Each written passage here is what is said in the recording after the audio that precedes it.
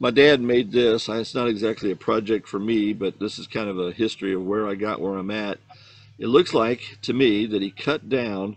I think I remember him buying a bayonet so he could cut down to a blade he could use, and it looks like that's what this is, to be a Tanto style, which was real popular back in the day.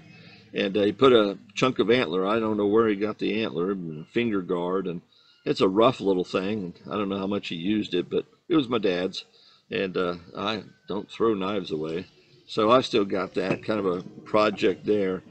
I'll show you. This was also one of my dad's that he made. He cut this down as a knife from a flat bar, a pry bar that's flat and got two ends for prying, and he cut this down from that and put an aluminum finger guard on there.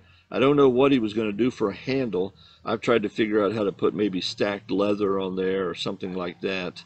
I cut some threads in the end of the tang so that I could screw down some kind of butt cap, and that's worked okay, but I still haven't figured out what handle to do.